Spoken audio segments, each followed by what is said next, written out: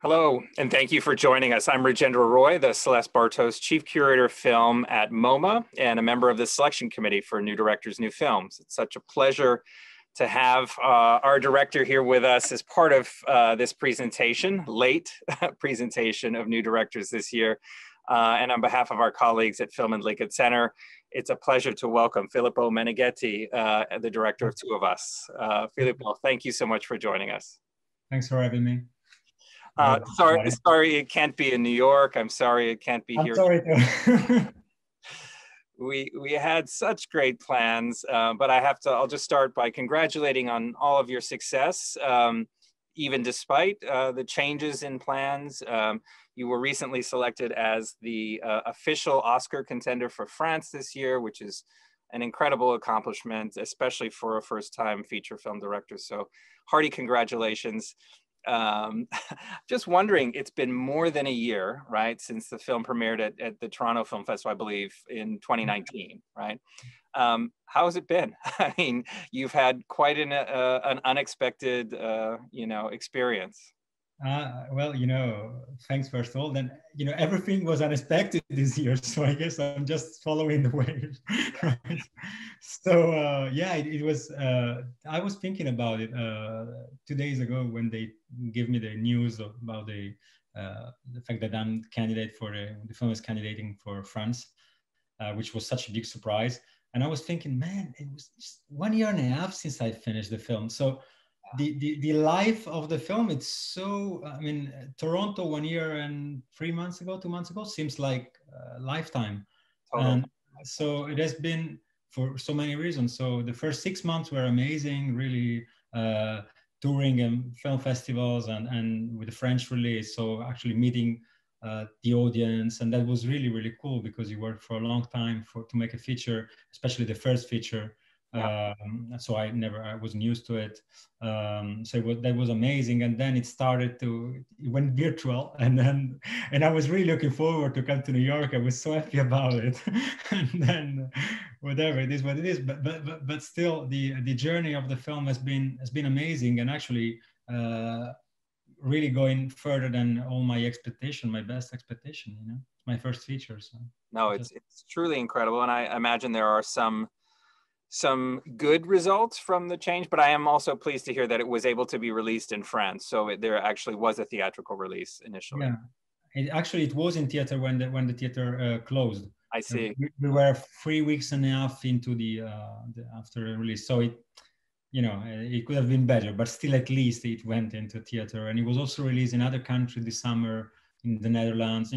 Countries that open cinemas. Then it's strange. Well, yeah, one thing that I was thinking in relationship to the film is this story of, separation and longing. It just resonates so much more profoundly for so many more people, perhaps, than it might have had there not been the lockdowns and the shutdowns and the celebrations that have been missed between families. And, I know several couples, Atlantic couples who have not been able to see each other because of the lockdowns. I don't know, maybe just your thoughts on that element of the story and how that has changed in the last 6 months. Yeah, you're right. And actually, there was one thing I was thinking about a few months ago, is that while working on pre-production, I used to say to the set designer of the film that the apartment had to look very cozy, but in a way that will become almost strange. And this cocoon should become later in the story a prison. So, and after we were all in lockdown, I said, I didn't mean it like this, not literally a prison. So since I was stuck for 2 months in my Paris apartment, which, as all Paris apartment, is not big. So we understand that in New York. Yeah. Yeah, I know you do. So it was really, I really felt that. Yeah. No, but it truly is something. I mean, this is a powerful narrative either way, and most importantly, because you found such incredible actors to portray the leads. And I wondered if you could talk a little bit about casting Ms. Chevallier and obviously Ms. Sukowa in these. how that came about. What was your strategy to convince these incredible actors to work with you? Well, actually, it is true that it was strange things to do to as a first-time director to go look for such experienced and wonderful and legendary actresses. But it was pretty simple for it might be strange, but it was like this. We wrote the script together with Meddlesome Bovarosmi, my co-writer. She's a woman, and then because for me it was important to have this feminine woman touch and sensibility in the story. And then I always knew that I was looking for two very different actresses because the chemistry works better with two elements that are very different. There's something that must sparkle or something. Yeah. So I always had this thing in mind, and I also was looking for different backgrounds somehow for the actresses, because I believe that the character get nourished by what the actresses has been doing before. So Barbara, I don't need to present her. She was, such a legendary actress, and I always loved her work. And somehow, this idea of Barbara Sukowa, which is a German actress, she's not really fitting in a very small town in southern France as much as her character doesn't. So that was an element that interested me. Yeah. Even though if any of the audience don't know it, I believe you feel this kind of fan. And also Martine Chevallier, which is a legend in French theater, but she haven't done much cinema in her life, in her career, really little bit. And so I think that I thought that could be interesting because for the cinematic audience in France, meaning the French, I really didn't expect the film to show abroad. So in my mind, for a French audience, they don't, apart from the theater audience, they don't know her very well, not that well. And so she can melt into this character of Madeleine Girard coming from this small town. So, those are ideas, and then maybe they are in the film, maybe they're not. But I really believe that you have to nourish your process with this kind of reflection and ideas, because it will mean something sooner or later somehow. And then we just send them the script, and they liked it, and we met, and they were crazy enough to trust me and to be brave enough. That's important, because the very difficult things also to me was to find actresses that have their age and that are willing to show age in an honest way. Because our very first conversation with both of them was, I'm gonna really do close-up, very close-up, very narrow close-up, and we are gonna shoot with not much makeup. And that is really rare, that an actress of that age is willing to do that with that kind of, because it was something very important to me as an act, as a filmmaker, about representing the world, and Asia. I was going to ask about that. What for you? I mean, this is your first feature film. What was most important to you to be able to tell, or in the manner you were telling your story? I mean, what was your impulse for you to know that at the end this would be a mark of success beyond the exterior successes that you've had in the making of the film? What to you was most important? It's difficult to say, because it took 6 years to make the film, so to write, finance, and so on. So things are shaping, your life is shaping differently. So, but one thing for sure is that I started to think about the film a long time ago, because when in the year of my formation, when I was a kid, I witnessed the story of two persons that are very important to me, because they are the person that passed me the passion for cinema. Wow. And their story was much harder. And I always thought that if one day I had the chance to reach an audience, I would have loved to tell not their story, because the film doesn't tell their story. The story of the film, it is invented. We invented with Melissa. But I wanted to reach an audience just because I was so touched by their story at that time. And probably if I just, I was hoping that at the end of the film, I wanted to make of this story a universal story, meaning that if I can, at the end of the film, have somebody that is not at the beginning of the film open-minded towards the kind of story that I'm telling, if at the end of the film I make a small switch in their mind, then I succeeded. So that was really my very first point, and which doesn't mean to be militant or so. I just, I try to reach and to build emotion for the audience that will later on, bring a thought. And so that was really my point. And I actually, if small story, one of the first screening in France, when right after Toronto, I started, to do the avant-premiere in France, before the release. And I got a letter from a woman in the audience. Actually, the letter went to somebody that knows an actress, and so eventually I got the letter like a week after. And it was so touching because this woman was saying that she really don't like gay people. She ate, she's very righty, and still, and she wrote this thing to me, which was super touching, that at the end of the film, she felt the emotion of the character in her flesh. Wow. I was overwhelmed. Yeah. So yeah, so that was really, really very important to me.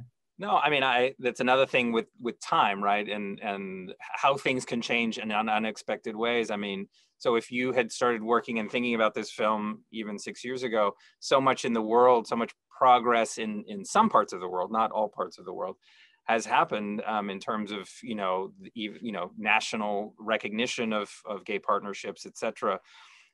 So that for new generations there is a normalcy that's inherited. They understand these relationships as legitimate and normal. And then there's the generations that have still yet to learn, and obviously communities that still have yet to learn. And I was wondering, I mean, we kind of claim Barbara as one of our own, seeing that she has lived a long time in Brooklyn with many of us, and is a New Yorker and is often here at MoMA, in fact. But, I'm wondering how, given that it's set in a smaller town, what your relationship between like an urban or cosmopolitan, in setting up these two characters who are quite different, and how that energy of their difference is so important. What is the difference between the rural setting and the urban setting? It might have been very different if this was set in a global capital, let's say. Oh, indeed, for sure. But, well, two things. I grew up in a small town in the Venice province in Italy, very Catholic, and, in the 80s, I was an altar boy. So, all these things. So I know that kind of environment, like, something like this. And so, of course, the story couldn't happen in probably in New York. But then there is another level to it, which is family and being close to each other, with people which you are close. I mean, just I would like to bring the attention on Anne's character, the Madeleine's daughter. Yes. She does what she does not because of homophobia. She does what she does because she feels betrayed. There are many levels. The story is not just about that. It is about the way, I would call it self-censorship, the way in which we build our own gaze on ourselves based on what society or just our family had told us that is right or wrong. But then we build it up and it gets into us, and you cannot shut your own eyes on yourself. You got to live with it 7 days per week, 24 hours per day. And that is very, very difficult to do because you cannot shut the door. And that's what the film is about. And that's my key to get to other people that don't feel that kind of issue, the homosexuality and homophobia issues right away, because I believe that we all deal with it. Absolutely. So that was the goal. And on the other end, talking about the changes that have been happening the last 6-7 years, maybe, and even before, if I think about the very first idea of the film, which has probably 12 years, or I don't know exactly, I don't even remember. It's that progress is not a straight line, and I think we can say that looking at politics and the times we are living, it seems pretty clear to me. And so and also there are two things. While we were writing in Paris, we were having the gathering against the marriage for everybody, the wedding for everybody laws that was being passed at the National Assembly. And there were 100,000 people in the street while we were writing. And they were taking a bus to come to Paris on their Sunday just to say they don't have to marry. So, you know, I was with Meddlesome, we were always saying, look, we are really writing a story that deals with what is going on there. Yes. So it is interesting, and we have to do it then. It is a very good motivation for us, was a very good motivation. Yeah. And so that, and also one thing I can see that for instance, where I'm from, but it is not that consistent that one generation is more open. Some people in new generation are more open, but some, and I met them, are not more open than their parents, because their parents sometimes they did 68, or in Italy we also have 76, 77, and they were very liberated, and their children are not that much, not always at least. And so that's why. Not straight line that you were mentioning. Sometimes there's, you know, it goes backwards as well. But, you know, I also think about this film in the sense of its universality, in the same way, in a way that your countryman Luca Guadagnino, you know, created a falling in love for the first time story. Yes, it was a gay couple, but it really, I've seen kids who look at that not as a gay story, but as a falling in love story for the first time. And in a way, I think, you know, the accessibility of this later in life love story has a universality that, you know, maybe it's easier for people to recognize, because if it was a traditional heterosexual story, like, yeah, I was thinking, you know, when I was growing up, I always had to project my experiences as a young gay guy onto straight stories, right? So now it's funny that straight people can project their lives onto gay stories, because that's a progress. Understand? Yeah, truly. That's the progress you were talking about, for sure. Yeah, really, and that's where I feel responsible as a filmmaker. Yeah, to produce that kind of images, because I believe it's very important. Yeah, truly. I really believe that. So I wanted to know about, you know, there's the film itself has a realism, which you discussed a little bit, of wanting, you know, people to see the you know, the authenticity in these characters. But the film also, you know, it balances intensities, right? There are moments when the tragedy seems, you know, and the danger to, you know, the certain characters feels. How did you find that balance of intensities within the film?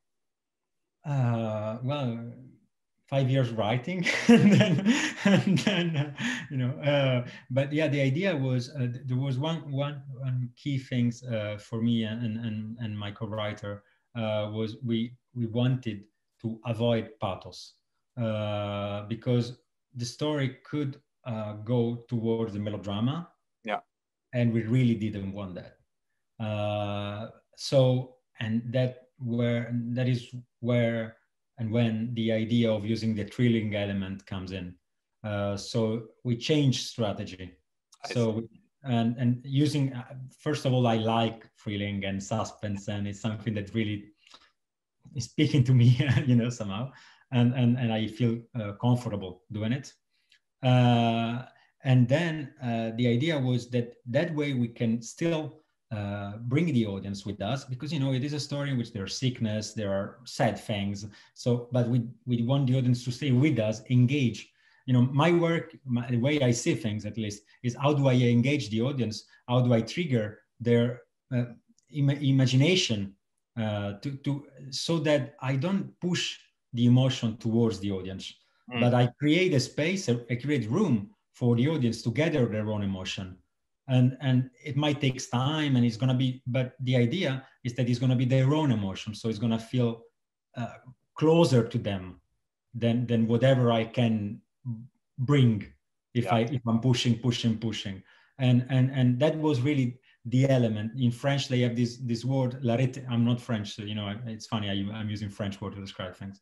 But la retenue, you know, this idea of keeping things a little bit. And so really the idea was asking ourselves, how can we do the most with less? Yeah. That was the thing. which is, you know, again, a big accomplishment. A lot of times with first projects, everybody wants to put everything inside, the most emotion, the most intensity. It's good to save a little bit. So speaking of that, I mean, you've already, in a way, spent a professional lifetime on this project. I'm really curious, what's next? You know, have you already started on your next project? Yes, we are starting right now, again with the same producer, you know, Pierre-Emmanuel Florentin and Laurent Bajor, because we, you know, we were really good with them, and they kept working for 5-6 years to do this film, so you know, and it worked well. So, but what I'm writing again with the same co-writer, with Madeleine, and we try. You know, the funny thing, for sure, is going to be something very different. Because that's what I like in filmmaking. You know, it's living different lives. I guess I was talking with Barbara about it. It's like for an actor, you know, because every time you start to work on a project, you're going to study some element and you're going to do research. And so you experience a whole new different part of the world of human emotion. So, and I really love that. But the strange thing is that I'm trying to choose carefully the next step, because I believe that my work is also try to resonate with what is happening outside. And since the year has been what it has been, I'm really trying to understand before, you know, because I you know, things are changing so much and so drastically, and things that are before our eyes are so sometimes shocking, that I want to be sure. I'm never going to be sure, but at least I want to be very careful about choosing the right path and the right things to go, because I believe that's the only way I can hope that it will resonate with people, and so do what I wanted to do. Well, no, that's wonderful. Maintaining that authenticity, I think, will be much appreciated by your new fans, and you will have many, many. And before you can really dive into the new project, you've got a lot of work to do promoting this film, especially now in your new position representing France. And I know from years of experience that it's a big job. So good luck with that job and enjoy it if you can. It'll be a brand new one. Nobody knows what this award season is going to be. So good luck with it. And thank you for spending time with us, and congratulations again, Filippo. Thanks so much. I appreciate it. Thanks. Okay. Be well. Stay safe. Thanks so much. Stay safe. Ciao.